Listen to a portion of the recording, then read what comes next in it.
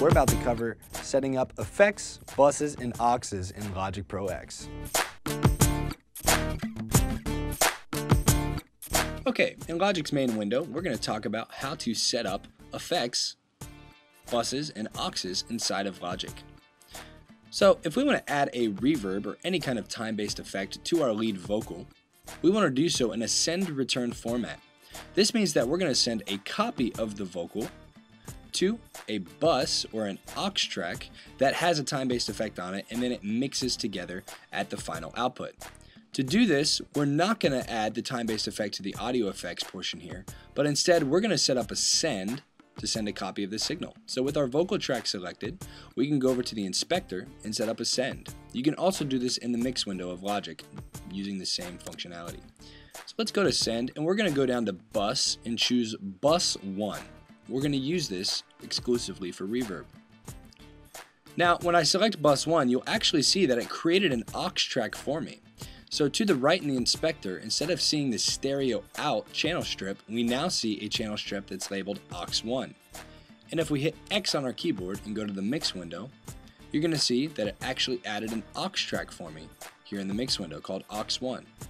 And now this has a send going to aux 1. We can relabel this aux by simply double clicking on the name. We're going to call it reverb.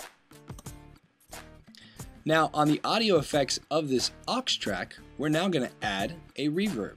We're going to use one of Logic's built-in plugins for this. Under reverb, it's called Space Designer. And we're going to use a version that goes from mono and creates an actual stereo reverb.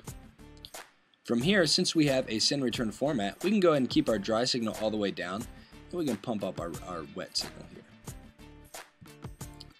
Now, the way we actually get this vocal to play through the reverb is we would just go to the send, which is this little knob here, and if you click it and drag, you'll actually see we can increase the level.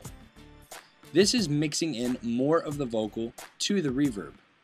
So as we go up, the reverb will become louder, and as we go down, the reverb will become quieter. Now this isn't affecting our original dry vocal. We still have our dry vocal track, but it's actually just mixing in some of the wet vocal at the final mix, because this aux track is actually sent to the stereo out as well.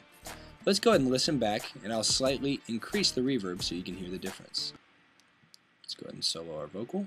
Baby, there's something that I'd like to say, and I hope that my words don't get in the way, but there's something that you ought to know. Baby, there's something that I'd like to say. And that's how to set up a time-based effect via a send-return format using an aux and a bus in Logic. You've been talking here with me, John, at the SAE Institute, and we just covered how to set up effects, buses, and Auxes in Logic Pro X. For more tutorials like this, please visit usa.sae.edu.